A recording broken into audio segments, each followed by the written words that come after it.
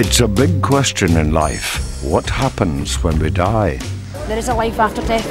I've actually experienced it. The evidence I've been given is just unbelievable. You live on, you don't die. Hope that's true. I'm a bit in two minds at the moment, so that's why I'm going tonight too, just to see. Over 1,000 people have come here to see medium Gordon Smith deliver messages from the dead. I have a gentleman in the spirit world. Now, why are you saying that? I want to go back just about 3-4 years ago, because I know I'm going back in and around that time for this young man. I don't know how he passed, but I do know the last sensation he had, it was his head. This is what he's showing me, and it's the back of the head. Yes. Can you understand that, sir?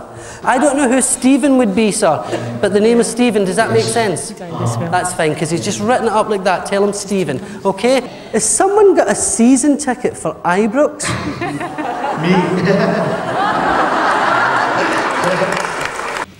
Tricia Robertson and Archie Roy do hope to prove the sceptics wrong. In their long-term study of mediums, one experiment involves separating Gordon from his audience.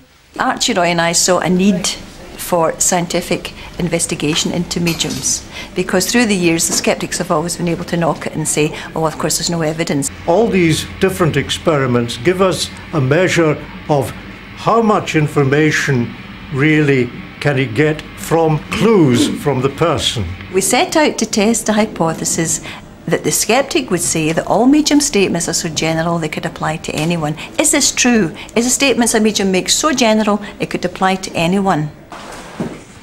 In this test, Gordon selects someone for whom he has a message. No one knows who he has chosen, and in a separate room he indicates the seat number, only to Tricia. I have two ladies in the spirit world coming to me, and I feel as though it's mother and grandmother.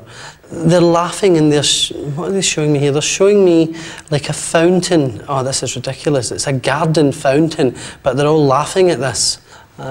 Yes, all right. The 29th of July has been mentioned as a significant date. This person has more than one home. This person has maybe 2 houses, or has had 2 houses at one point.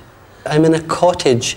I don't know if it's Christmas cottage, I want to say, but it's a cottage in Christmas. There's something that relates there. Christmas cottage. I think someone lives in a place called Christmas Cottage. I have lots of statues and little things, and somebody's like oriental things, you know, Buddhist statues, and just Eastern looking ornaments around this person.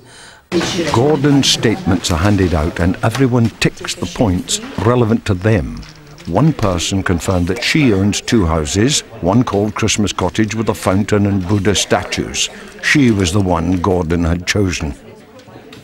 The results have been most interesting up till now, but it's too early to state what the final result will be. It's an ongoing thing. We're working with the mediums and we're very encouraged with what we're finding so far. The work goes on. With his growing reputation, Gordon is invited to the Spiritualist Association of Great Britain in London to teach classes in mediumship. This is going to deal with your public work. By this stage, you will all have learned, I hope, to have forged that link with the spirit world. I'm terrified that I don't get anything. What if you're standing out there in front of all of these people, and what happens, you know? If that were to happen on a public demonstration, you would either have to try and re-establish that link, go back to the way you would build your link with the spirit world, or you would have to be very honest and say, I'm sorry, ladies and gentlemen, nothing's coming. And I think people would actually respect a medium more for that, because it then shows that you are not making this up. Without the link of the spirit, you cannot carry it any further. There are so many things that they've got to learn about themselves, how they present this, how they will affect people. There are many, many mediums in the world, but not everyone is suited to work on the public platform. Within this class, we're going to see if we can establish some sort of contact for each of you. And John, I believe, is ready to start. He's been tuning in at the moment, so...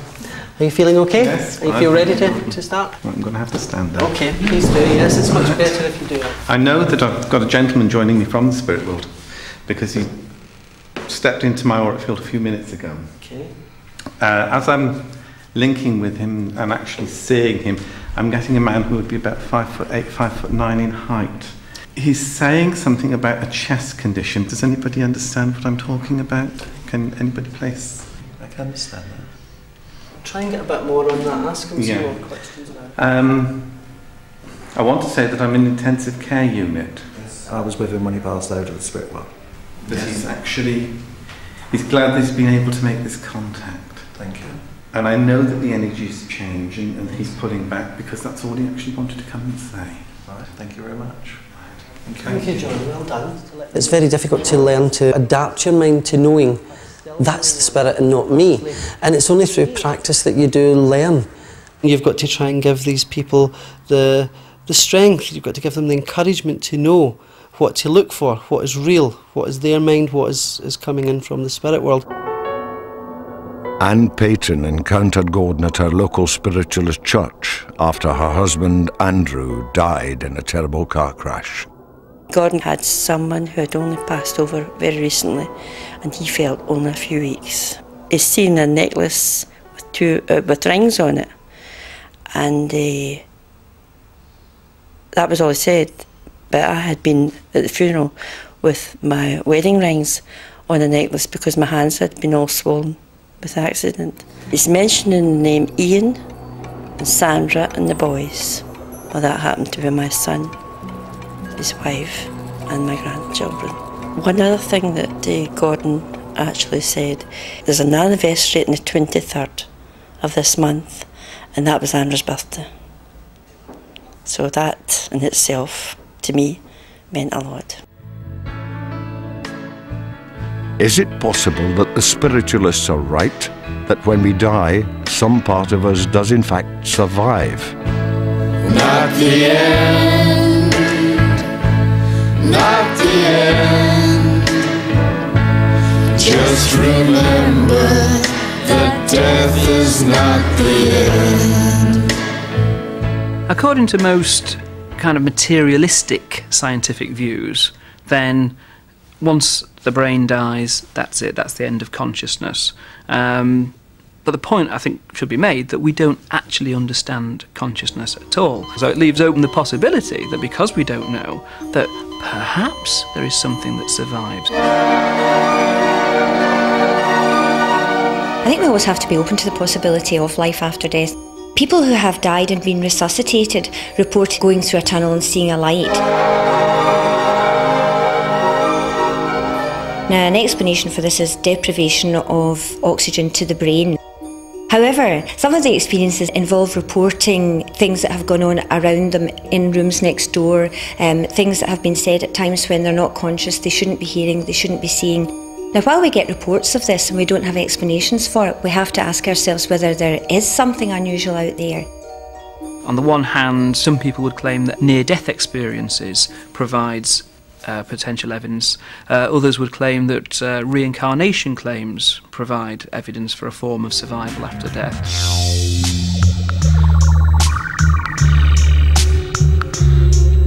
One of the strongest pieces of evidence comes from the work of Professor Ian Stevenson of Virginia University. He has studied cases where children, once they begin to speak, remember a previous life. Where the previous person has been identified, at least 80% of the details are found to be correct. On the bodies of many of the children, there are birthmarks, not just in the same position, but in the same shape as old wounds or operation scars were on the bodies of the previous persons. From the evidence I have seen, I have every confidence that part of us, call it personality, call it your mind energy, that we do survive. Some people at least can come back through mediums and give information to show that they have indeed survived. I don't know how or in what way we go on, but I do believe that we go on after we die. When we die, we're just going to have to wait and see, or more probably wait and not see. If I find that I no longer exist, I'll be very much surprised. It doesn't occur to me really, the dying thing, and that's actually quite a strange one. I don't even think about dying, very rarely.